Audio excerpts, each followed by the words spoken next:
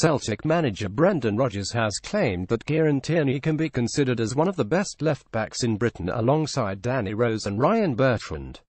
Rodgers worked with Rose and Bertrand, who are now at Tottenham Hotspur and Southampton respectively, earlier in his career, and believes that Tierney, who is an important part of the Celtic team at the age of 20, can be compared to the Premier League stars.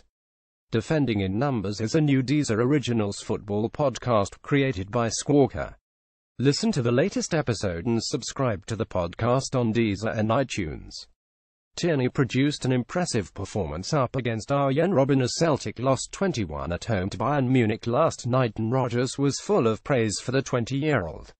As reported by BBC Sport, Rodgers said, "I've worked with who I consider to be the two best full-backs in Britain, Danny Rose at Watford and Ryan Bertrand at Chelsea. And Kieran is right up there with those boys.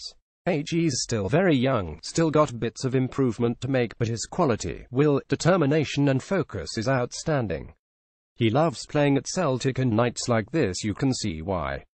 He's a real special talent who is focused on improving. He's a really special player. For 20, to play at that composure, first and foremost, he's a defender.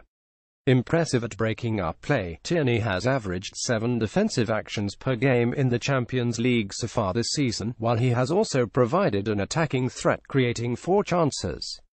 Celtic's hopes of reaching the last 16 of the Champions League ended with a defeat to Bayern, but Tierney has managed to emerge with his reputation enhanced further still. Kieran Tierney has been successful with 57% of his attempted tackles in the Champions League this season.